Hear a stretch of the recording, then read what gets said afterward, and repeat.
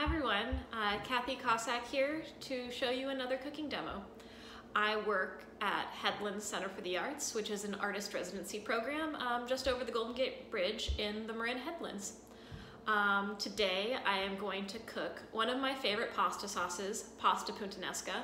Pasta Puttanesca is great because one, it's delicious, and two, it's a sauce that comes together with all pantry shelf-stable items. You might already have everything in your pantry right now, or you could go to your grocery store or corner store, grab everything and just have everything on hand for your next pasta craving.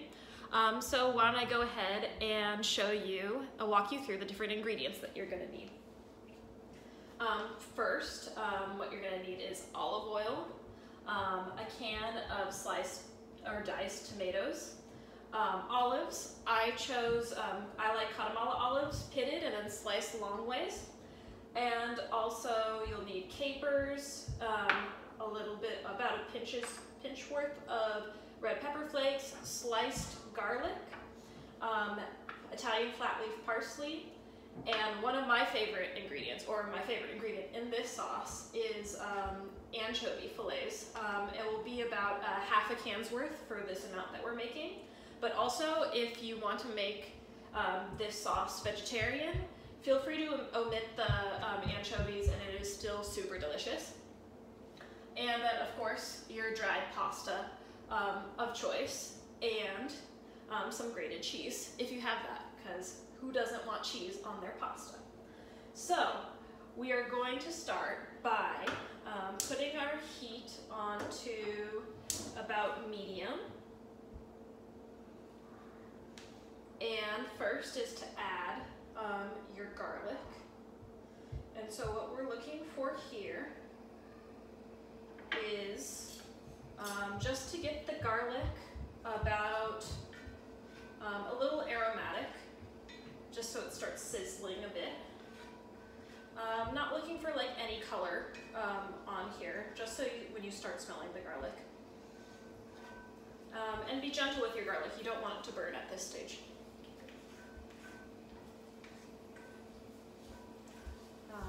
And now I can see that this might take a few minutes, but I'm already smelling the garlic, and I'm going to add my anchovies next.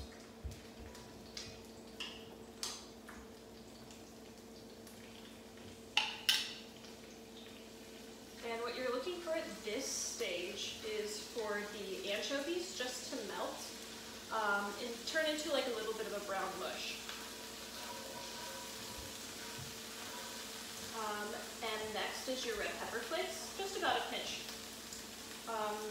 If you don't like spicy, just add a little bit of red pepper flakes, but if you like spicy, like go for it.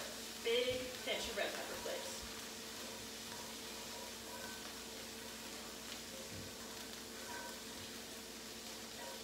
And now I can see that my anchovies have kind of like melted a bit.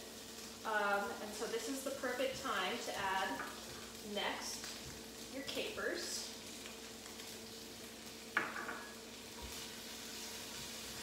And then your Guatemala olives. And now we're just going to let them hang out for a little bit, just to kind of get to know each other.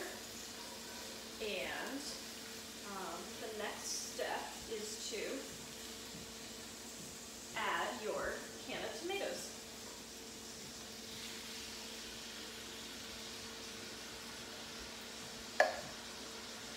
And then mix that up. So what I did when I boiled my pasta, and one of my favorite tricks for making sauces and making pasta sauces, is I save a little bit of the cooking liquid that I cooked the pasta in, or the water, the starchy water. This is a great way of making a sauce go further if you don't have enough sauce on hand for the amount of people that you're cooking for, or maybe you didn't make as much sauce as you expected for the amount of noodles that you boiled. So I'm just going to add a little bit of water here.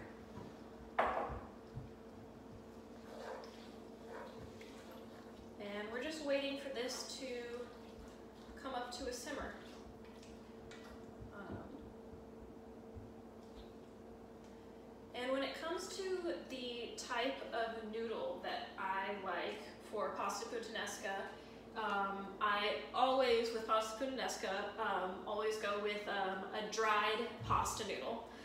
Because you're cooking with all shelf-stable items from your pantry, so why not also use a shelf-stable pasta noodle? It just kind of makes sense, they all go together. But my favorite noodle for this sauce is bucatini, which is a wider pasta sauce, a wider pasta noodle that has a little hole down the middle of it, and so it's perfect for slurping up your sauces. But unfortunately, I couldn't find it at my corner store. They were all out, but they did have a thin spaghetti noodle, which is just fine. Now I see that this has all kind of come up together. If you have time, this would like to hang out. You can let it cook down a little bit more, add more water. But also if you're like really hungry and you just need that pasta right away, like I do right now, I'm quite hungry, I'm going to, this is all good to go. And before adding my noodles, I am going to add my Italian flat leaf parsley. It was about a handful worth. And I have my noodles already cooked and ready over here. Oh wait, before we add our noodles, we have to do the most important part is to taste the sauce.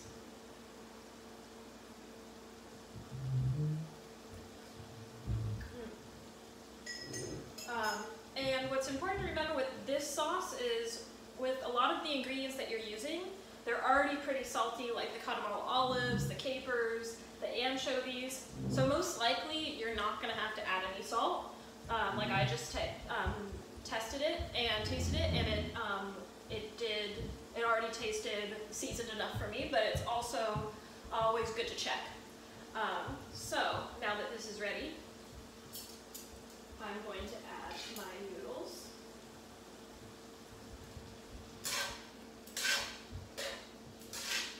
Turn it down to low.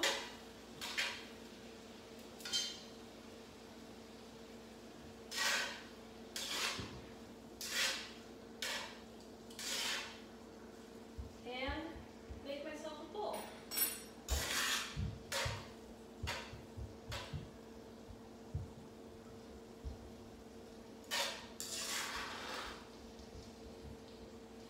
Make sure to get some sauce on top.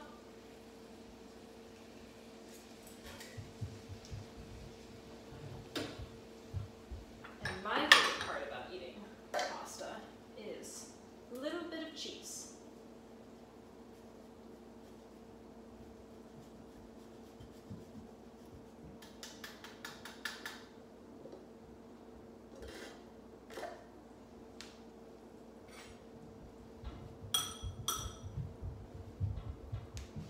And there you have it, a super quick, but most importantly, delicious pasta that is just at your fingertips, waiting in your pantry, pasta puttanesca. Go to our website, headlands.org, to find the full detailed instructions and ingredient list. Looking forward to cooking with you all next time. Bye.